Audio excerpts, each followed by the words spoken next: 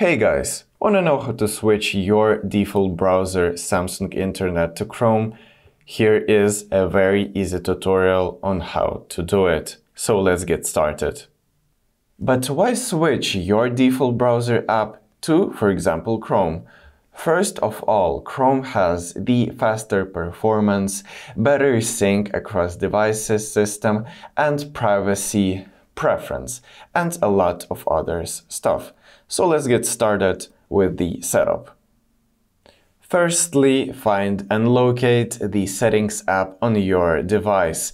Click on that gear icon. After that, just scroll down through the sections and find the Apps tab. Click on it, then tap Choose Default Apps.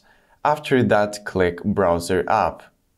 And here select the desired default browser app. I will select Chrome. And if Chrome isn't installed, download it first from the Galaxy Store or Google Play Store, and it will also appear just right here. Once selected, Chrome now will be used by default to open all of the links.